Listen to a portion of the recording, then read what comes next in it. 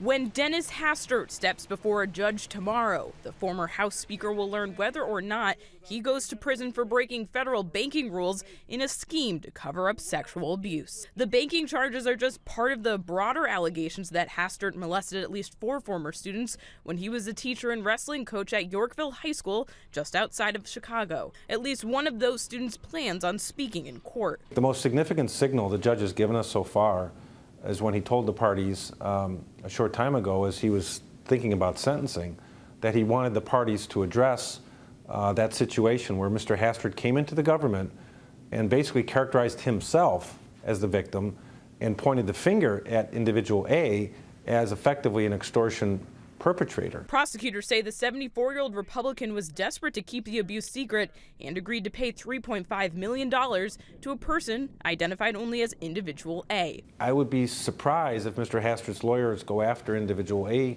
too hard, because otherwise they're going to start to unwind the acceptance of responsibility that Mr. Hastert wants to show the court. Because the statute of limitations on the sex crimes ran out decades ago, prosecutors charged Hastert with dodging bank reporting requirements when he withdrew the hush money, charges he pleaded guilty to in October. The defense has asked for probation, citing Hastert's failing health and the price he has already paid in public humiliation.